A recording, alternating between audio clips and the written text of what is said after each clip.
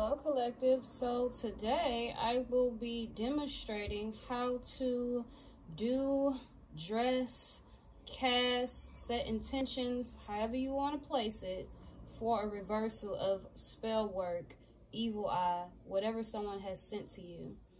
And there are many ways of doing such things, but this is the way that I do it and the way that I have learned due to experience. And I believe it to be very critical for someone to be posting or sharing their experiences, or at least how to perform such craft. Okay, and welcome to Mystic Marie Tarot and Guidance. Today is about guidance, spiritual guidance, that is. So you want to start with clearing your space, of course. I have just completed a reversal with all of the white smudge residual energy here. That tells me that I have had a lot of spiritual support from my ancestors, my angels, or let's just say your parade, your entourage of spiritual assistants. Okay, so after clearing your space, of course you want to cleanse your utensils, cleanse your candle. It does sit in the shop or the store or wherever you may get your product from. You want to try to do your best to remove any and all other energies that may or may not be attached to it, inside and out. Okay, and then on my previous videos about manifesting petitions and reversal petitions, there's already a video on how to do a reversal. It's the same thing if you want to go and watch that. I'm going to demonstrate here in short form because I've already explained it. But for the benefit of like a full workup on a reversal candle, plus the petition that you will need to place underneath, like so. This is my reversal that I am needing to go and burn and cast out in the universe so that the universe can receive my request in addition to my candle work. You want to cleanse the parchment paper. It is best to use brown paper. It is not bleached. It does not have the lines of the college ruled paper or the wide ruled whatever paper. It's not bleached. It's not dyed. This is the closest you will get to the universe with the paper not being enriched or dyed.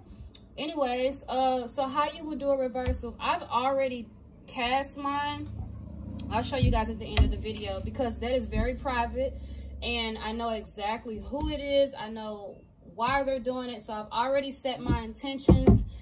It's not necessary, but you can meditate over the candle, or you could just deep breathe. If you're not familiar with meditation, deep breathe on why you're doing this and what your intention is and why you want it done. If you have been constantly bullied or harassed spiritually, you just sit here and say, I just want to be left alone. I just want to be free. Send this back to whoever it has come from. You can be as basic as that. And if you know who it is, their God, their angels, their ancestors, please assist me in returning to sender anything that I have been dealt, cast, or anything that has been thrown at me. You sit there and you basically pour your heart out to the universe within, or you can actually cry. The intention is stronger depending on what your feeling is, what you're dealing with, and what else or whoever else is involved.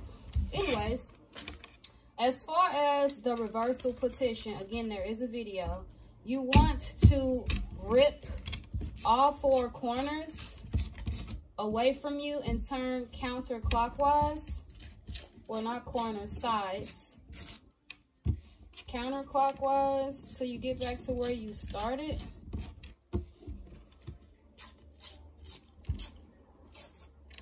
And then you will write, this is an example because again, I've already did mine. I'm going to say, I reverse all harmful energy. I just learned today that it's better to say harmful rather than negative because negative ions could be beneficial for you, and harmful could definitely be more, I guess, detailed in regards to malicious or distractions or delays or someone who's intentionally trying to hurt you. It could be physical as well. When someone's trying to set you up, you'll be evading thanks to your intuition being more powerful, being put in the wrong place at the wrong time, just by setting your intentions to be away from all harmful energies.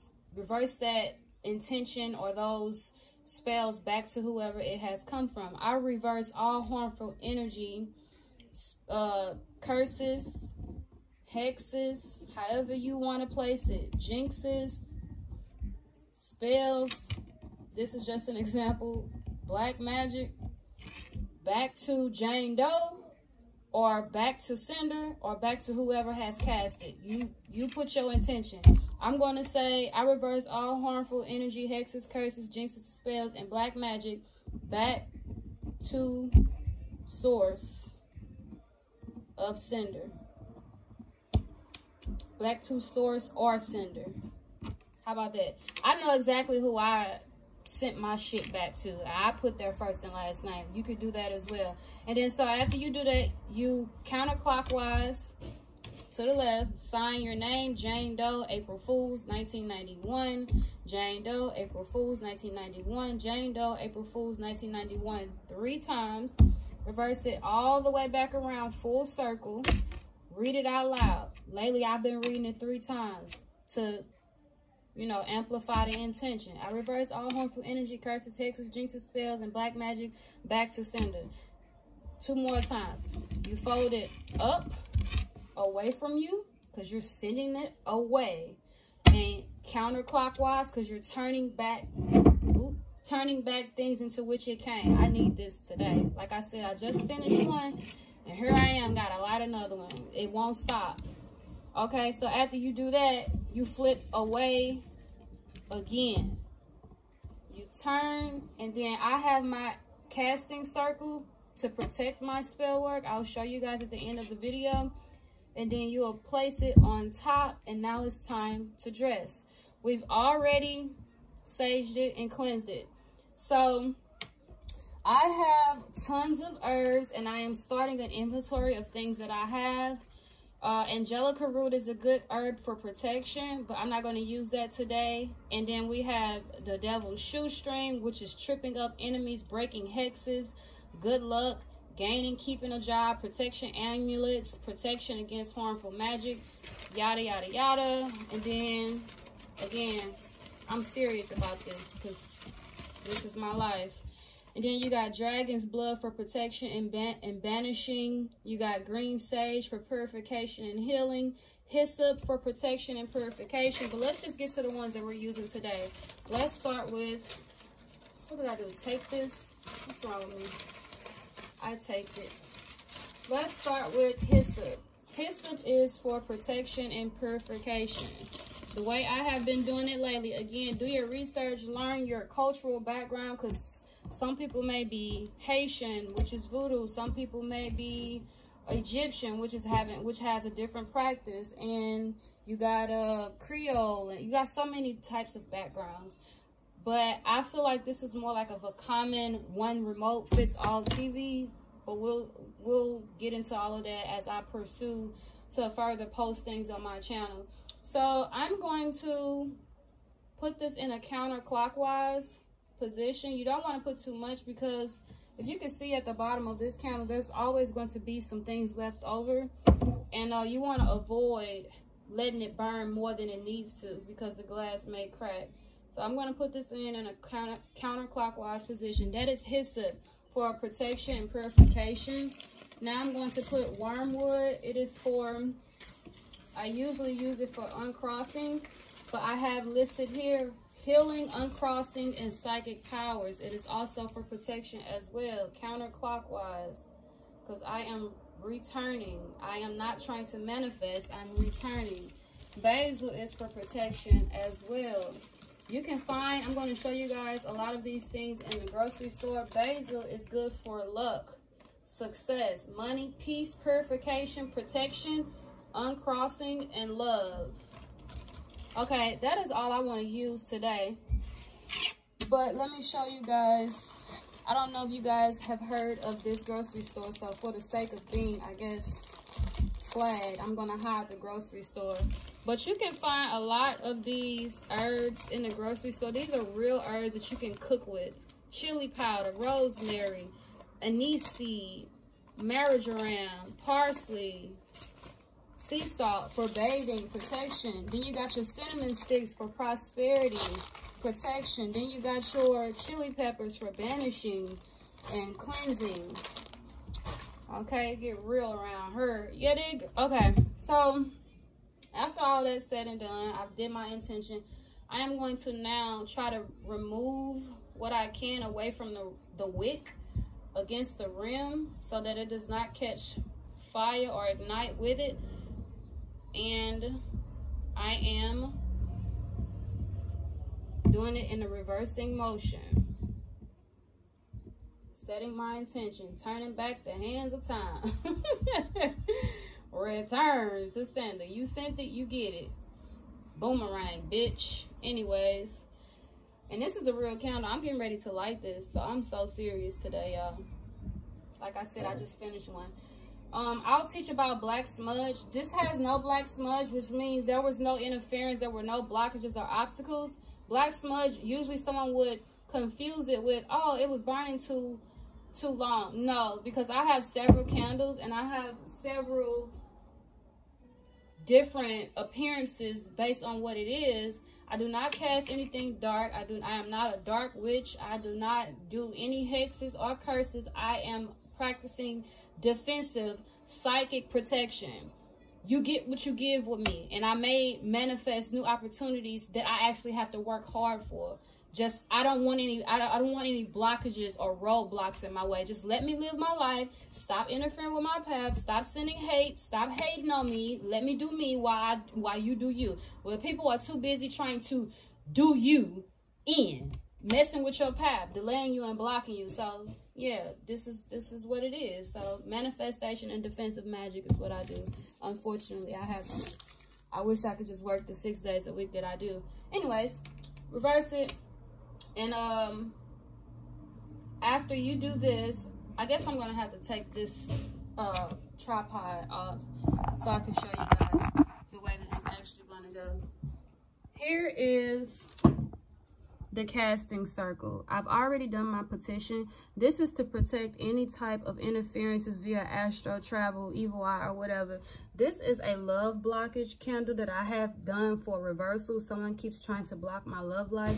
There is also no interference here as well, no black smudge. But you would just place it as such. I turn it 3 times counterclockwise because I'm turning it back, and then I'll ignite it, and that'll be that. So I'm gonna also get some advice here for you guys, because I am also a tarot reader, and that is part of my path. I'm not gonna say the main part, but it is part of my path and who I am destined to become. So I'm gonna clean up, and I have to post I have to post air signs and water signs tonight, so I'll definitely be cleaning up. Spirit guides, angels, ancestors, for those that are going to stick around for the advice card, thank you for watching. For those that are not, I hope that this helps someone. Please hit me up if you have any questions in my email. I'm more than willing to chat with you. Spirit guides, what messages do you have for those in regards to spell work that they have been facing? What advice do you have for the collective at this time in regards to spell work? Advice for the collective, spirit.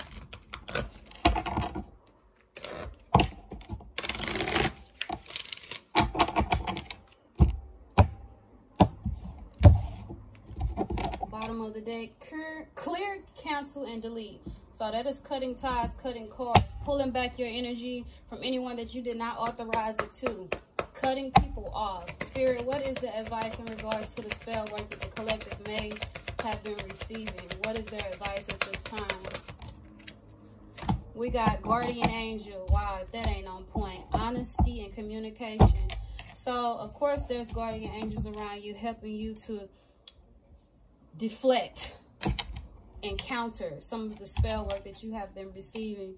Honesty and communication is there as well. Let's read a bit of guardian angel. For those that are sticking around, these messages may be definitely very important for you.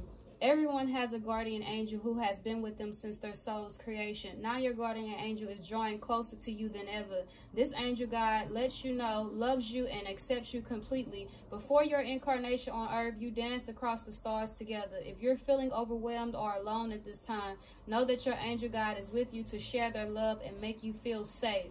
You never walk this path alone. Angels are always there to light the way. This card is a huge reminder that you always have their help, support, and companionship available to you. So that is call on your angels for assistance.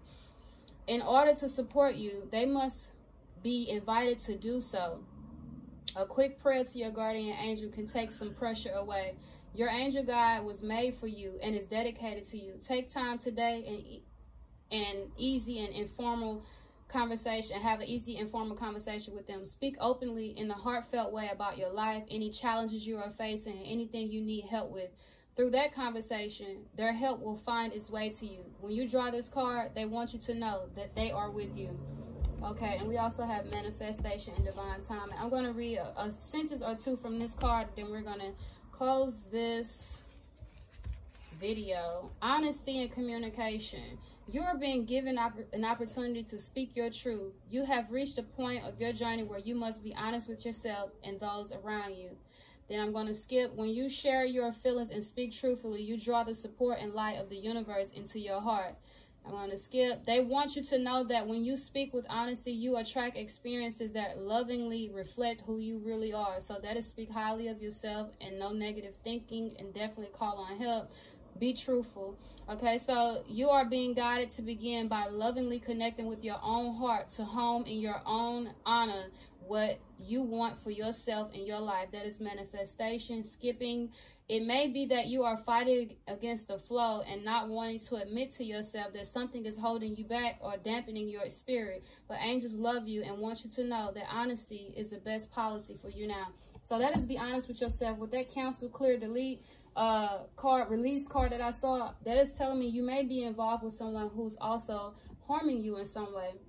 So that's be honest with yourself, go within, and also speak truthfully about things that you experience. I'm getting someone could also be in an abusive relationship and is not sharing that. So if that is you, you also need to speak up about that.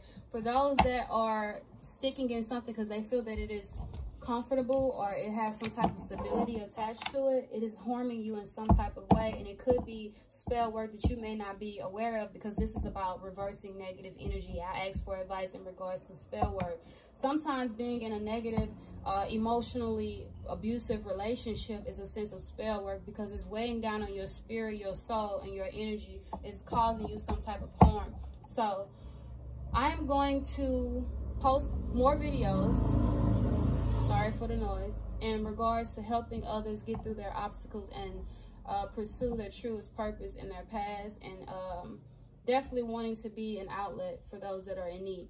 Thanks for watching. Peace and love. Until next time. Bye.